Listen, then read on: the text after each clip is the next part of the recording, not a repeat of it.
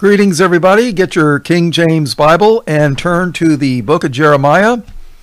We are going to do the commentary on chapter 30.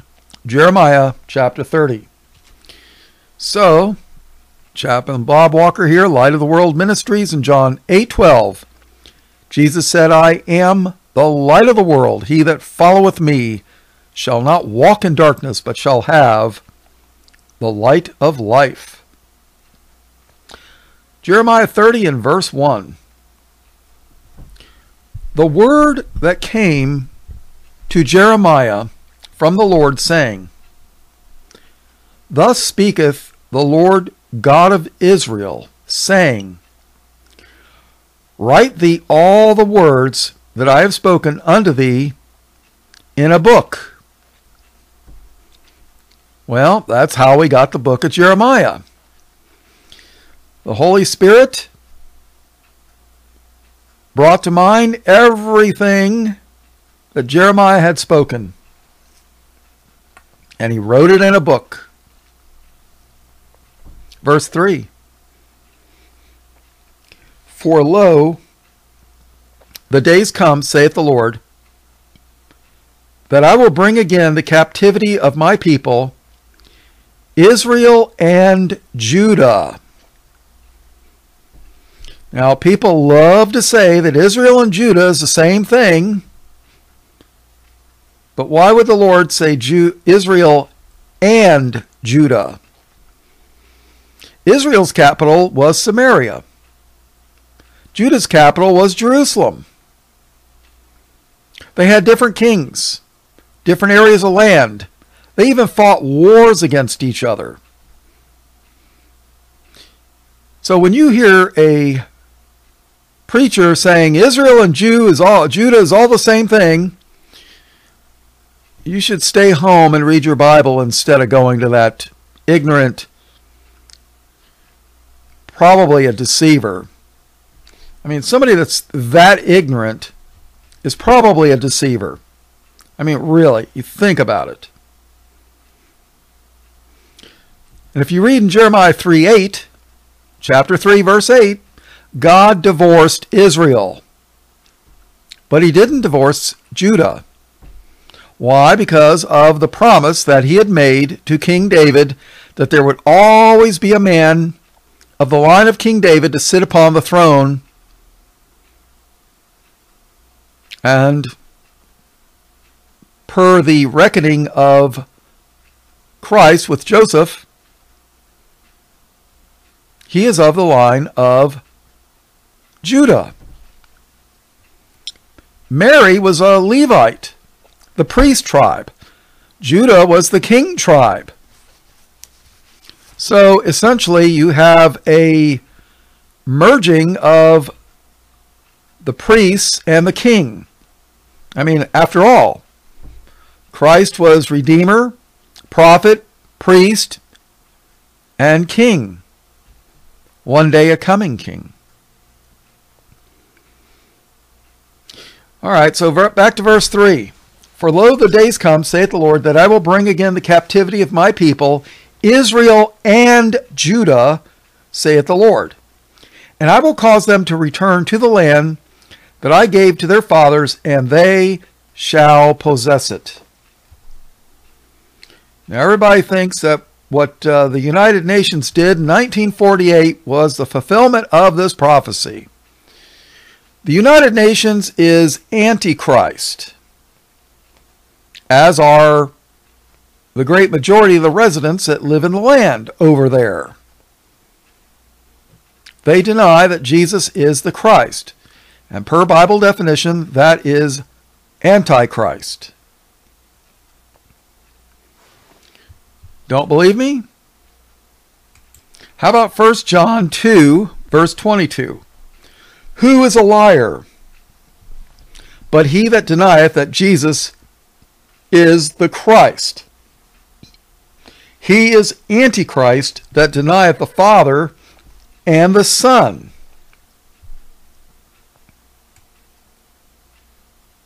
Whosoever denieth the Son, the same hath not the Father. but he that acknowledgeth the Son hath the Father also. So, over there in the Middle East, do they accept Jesus as the Christ? No, they reject him as the Christ. 1 Corinthians 16:22, it says, if any man love not the Lord Jesus Christ, let him be anathema, Maranatha. You know what anathema means? It means cursed. If any man love not the Lord Jesus Christ, let him be cursed. So, what does that tell you about those in the Middle East that deny that Jesus is the Messiah or the Christ? I mean, let's face it, if they accepted Jesus as the Christ, they'd be Christians, right? I mean, there you go. All right, Jeremiah 30, verse 4. And these are the words that the Lord spake concerning Israel and concerning Judah. For thus saith the Lord, we have heard a voice of trembling, of fear, and not of peace. Ask ye now, and see whether a man doth travail with child. Wherefore do I see every man with his hands on his loins, as a woman in travail, and all faces are turned into paleness. Just wondering if you're thinking the black Hebrews are, Israel. Well, they call themselves the black Hebrews. But if you think they're Israel, how can their faces turn into paleness? I don't know. Something to think about there. Verse 7. Alas, for that day is great, so that none is like it. It is even the time of Jacob's trouble, but he shall be saved out of it. What is this time of Jacob's trouble? Well, remember, Jacob was the grandson of Abraham, who God promised that he would bless his children, his seed, after him. And Jacob's name was changed to Israel. Jacob and Israel those words are used interchangeably. Jacob is Israel. And if you want to read about that, you can read about it in Genesis 32, verse 28. And he said, thy name shall be called no more Jacob, but Israel. For as a prince hast thou power with God and with men, and hast prevailed. So Israel basically means prince with God or rules with God, has reference to that. So what is this time about Jacob's trouble? Well, you could read a little bit about it in Daniel chapter 12. And in verse 1 it says, and at that time shall Michael stand up, the great prince. Now we're talking about the archangel Michael, the great prince which standeth for the children of thy people. And there shall be a time of trouble, such as never was since there was a nation, even to that same time. And at that time thy people shall be delivered, every one that shall be found written in the book. What book? The Lamb's book of life. See, there is a book of life. Oh, I love this. Psalms 27 and verse 5. For in the time of trouble, he, the Lord, he shall hide me in his pavilion. In the secret of his tabernacle shall he hide me. He shall set me up upon a rock. And there is a lot of references in the Bible where Christ is called the rock. Did you know that the church was with Moses in the wilderness? The church was with Moses in the wilderness. I never heard that before, Chaplain Bob. Well, turn to the book of Corinthians. We're going to read 1 Corinthians chapter 10. Corinth was a city in Greece. The New Testament was written in Greek, not Hebrew. There are 5,000 partial manuscripts of the New Testament in Greek. There is 0 in Hebrew. 0. So when people start telling you about Hebrew roots, say, what are you, fool, what you talking about? My Bible, my New Testament was written in Greek. 1 Corinthians 10, verse 1, Moreover, brethren, I would not that ye should be ignorant. What does it mean to be ignorant? It means you don't know something. It means you lack knowledge in a specific area. Doesn't mean you're stupid. No, doesn't mean that. When it comes to plumbing and brain surgery and rocket science, I'm ignorant. The Bible, not much, not so much, but, you know.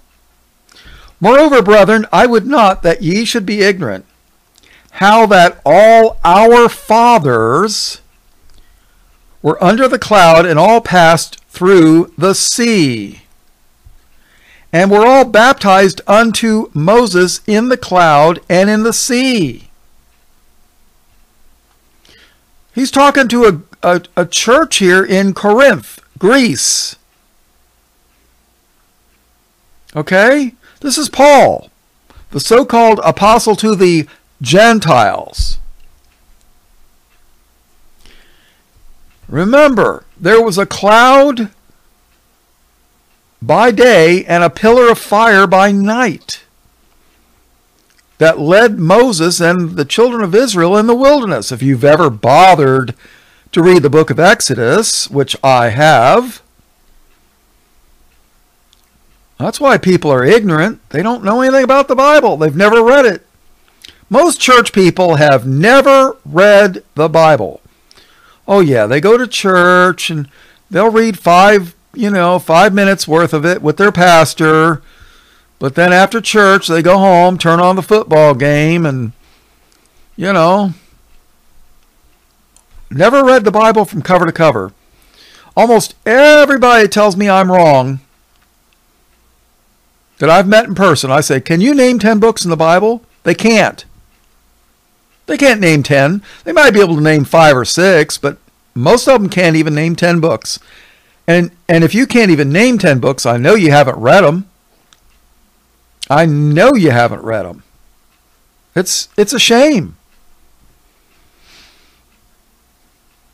Moreover, brethren, I would not that ye should be ignorant, how that all our fathers were under the cloud and all passed through the sea. The Red Sea, the parting of the Red Sea with Moses, people. And were all baptized unto Moses in the cloud and in the sea, and did all eat the same spiritual meat, the manna from heaven, people, and did all drink the same spiritual drink, for they drank of that spiritual rock that followed them, and that rock was Christ. And that rock was Christ. Remember, Moses struck the rock and water came out, which is very handy when you're in a desert. Oh yeah. So,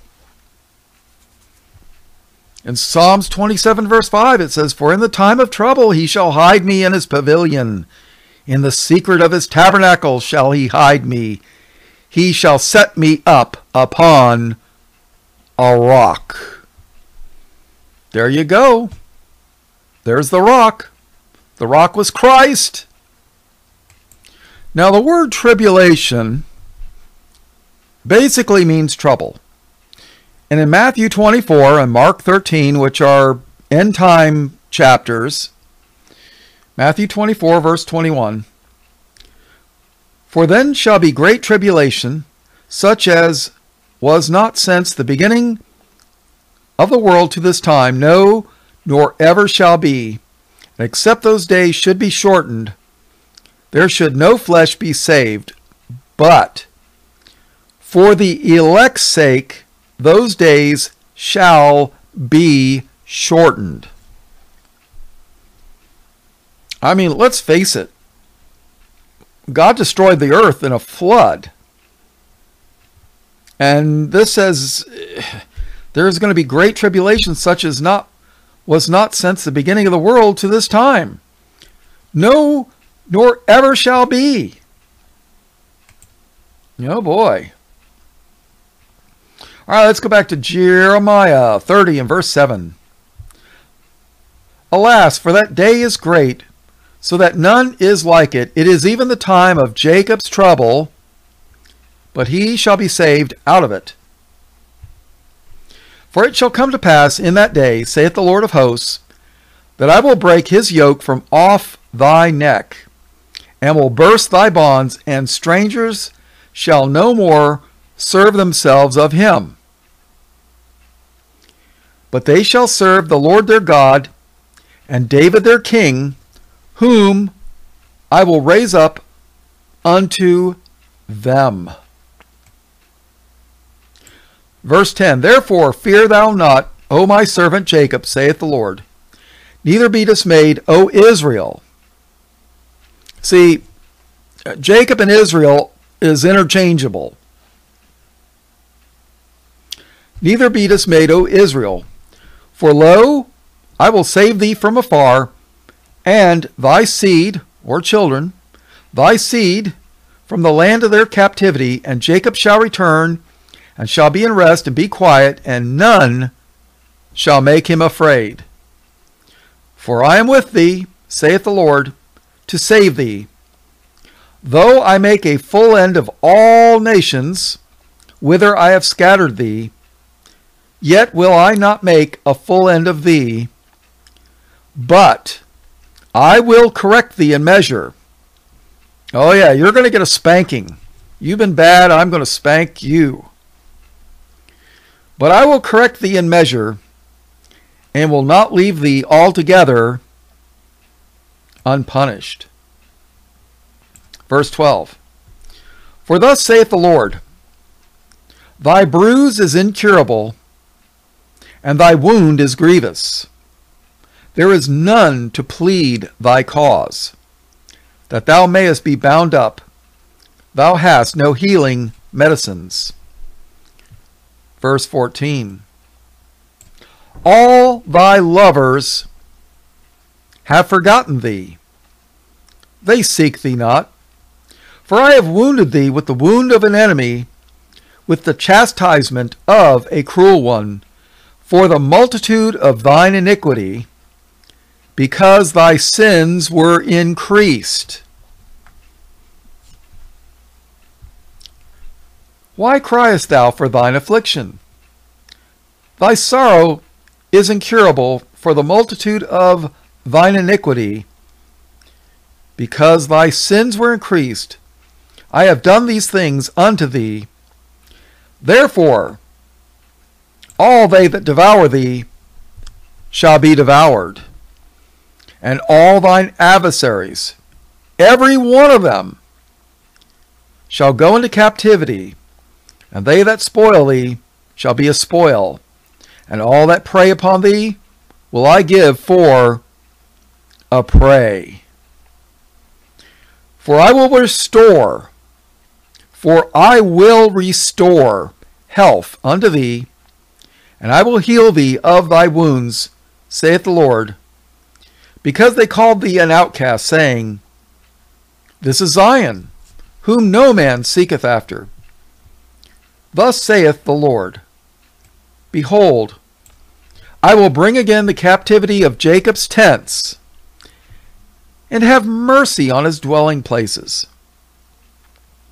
And the city shall be builded upon her own heap, and the palace shall remain after the manner thereof, and out of them shall proceed thanksgiving, and the voice of them that make merry. And I will multiply them, and they shall not be few.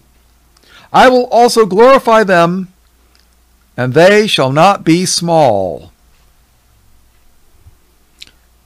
See, there's a time of punishment, and then there's a time of restoration. And the United Kingdom, the European Union, and the USSA, that's the United Soviet States of America, are about to enter into punishment mode because we have forgotten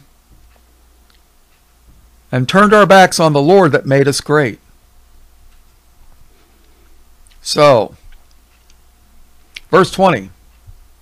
Their children also shall be as aforetime, and their congregation shall be established before me, and I will punish all that oppress them. And their nobles shall be of themselves, and their governor shall proceed from the midst of them. And I will cause him to draw near, and he shall approach unto me. For who is this that engaged his heart to approach unto me, saith the Lord? And ye shall be my people, and I will be your God. I love that verse. Jeremiah 30:22, and ye shall be my people, and I will be your God. Verse 23, behold, the whirlwind of the Lord goeth forth with fury, a continuing whirlwind. It shall fall with pain upon the head of the wicked. That's called judgment, people. Well, actually, that's called wrath. There's a big difference between judgment and wrath.